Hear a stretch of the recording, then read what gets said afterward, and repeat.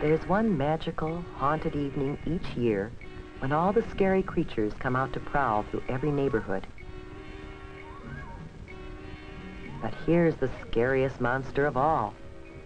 Do you know why?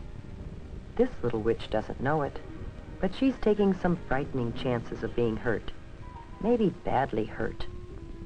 Her costume is very, very dangerous. Can you see the things that make it dangerous? What about that mask? She can hardly see through those tiny holes for her eyes. If you were wearing that mask, here's what it would be like. You can see straight in front of you, but unless you happen to turn your head, you wouldn't see that car coming as you start to cross the street. You could be run over. And unless you look down, you can't see that you're coming to a curb. Ow, that hurts. It's bad enough to take a tumble on hard pavement, but it would be even worse to sprawl out on the street in front of a car coming. Now let's imagine that we're in that car. Can you see her clearly? Why not? What is there about her costume that makes it hard to see her? As the driver of a car or truck, you might not see her until it's too late. And that's really scary. Before we think about some ways that the little witch could see and be seen better, let's take another look at her costume. Whoops, down she goes again. It seems as if she's collecting more bumps and bruises than candy tonight. Let's see if we can help her, shall we? And by helping her, maybe you can learn some things that will help you stay safe at Halloween. First, we need to turn back the clock and start this whole evening over again. One of the problems with this costume is that it's too long. It's too easy to trip over a long, full skirt. So we can shorten the skirt. You should always shorten any skirt, pants, slacks, or cape that is too long or floppy. Now, the broom.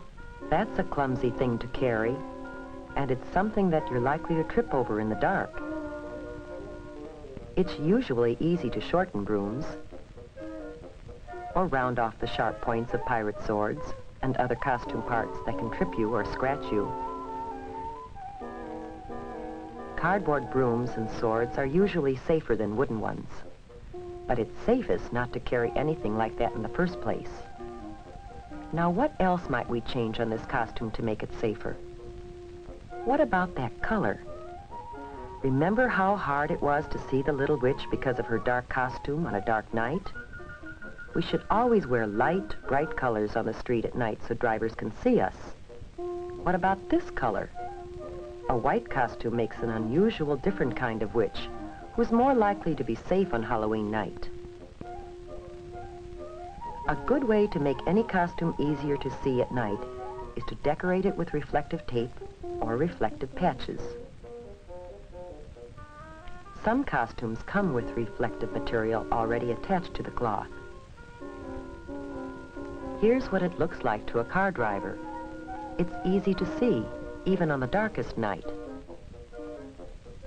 And while you're putting reflective tape on the costume, you should also add some of it to the bag or container you'll use to carry home your candy. Some special Halloween sacks are treated with reflective material when they're made. And it's a good idea to write your name, address, and phone number on the sack, just in case there is an accident. Now, how about the mask? Any problem with it? Do you remember how hard it was to see out through those little eye holes? To be safe at night, you have to be able to see clearly, as well as be seen. We can improve the mask by cutting larger holes to look out of.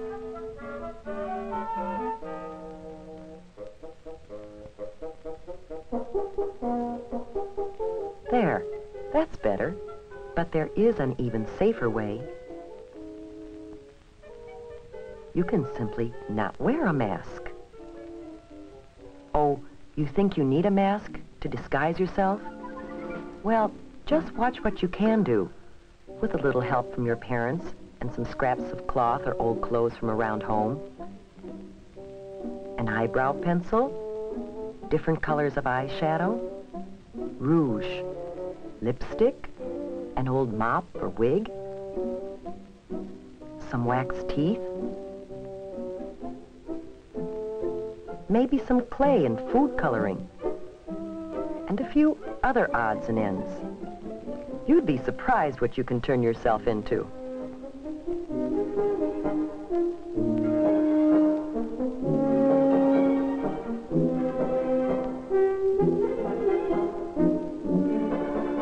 Whether you buy a costume or design your own, be sure that it's made of flame-retardant material.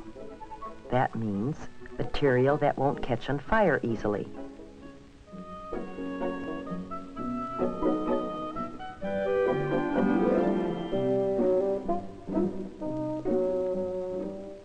Now our little witch has turned into a beautiful princess, and her new costume is much safer. But there are a few other things you should do before going out.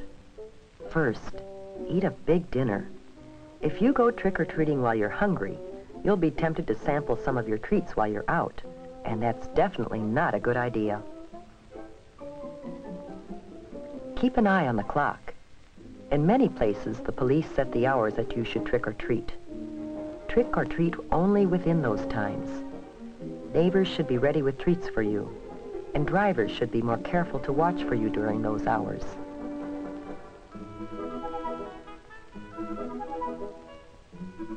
Make sure you carry a flashlight when you go.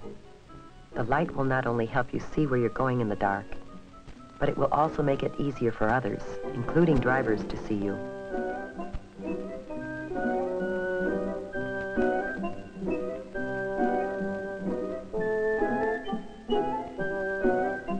Always travel with a group, not alone.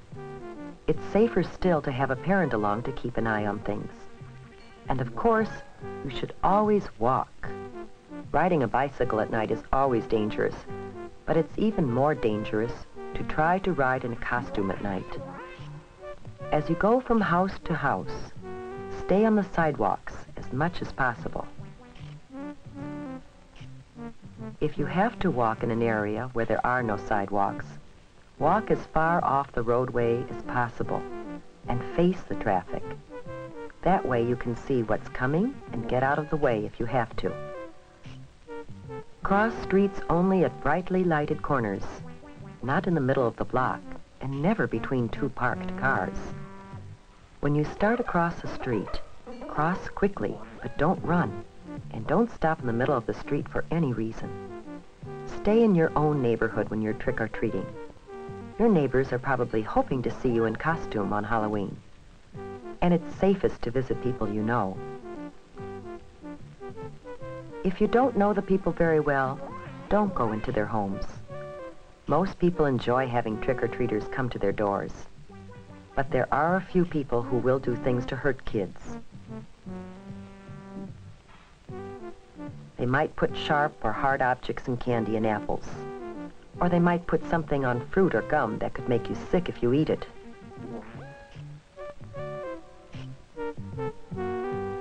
To be completely safe, save your treats until you get home. Then ask your parents to help you check them carefully to make sure that there's nothing in them or on them that could hurt you. The safest treats are usually candy or gum that come in their own wrappers from the factory. Fruit should be washed before you eat it. And all candy bars and fruit should be sliced so you can be certain that there is nothing hard or sharp inside that could hurt you. If you're not sure whether something is safe or not, don't take any chances. Throw it away. But let's get back to the fun part of Halloween with the princess and her friends.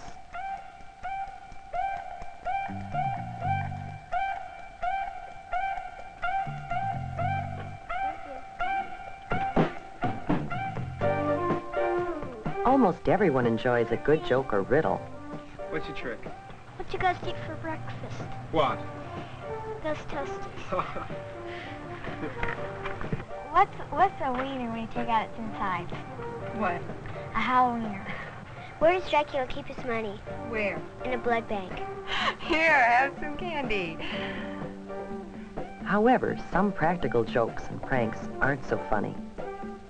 If you should break something, it wouldn't be very funny to the owners or to your parents, who might have to pay for it. So keep your jokes funny and harmless.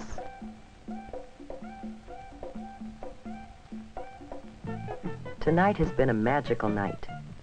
We saw a scary monster changed into a beautiful, happy, and safe little princess. How about you? Will you follow the lead of the little princess and have a safe and super Halloween this year?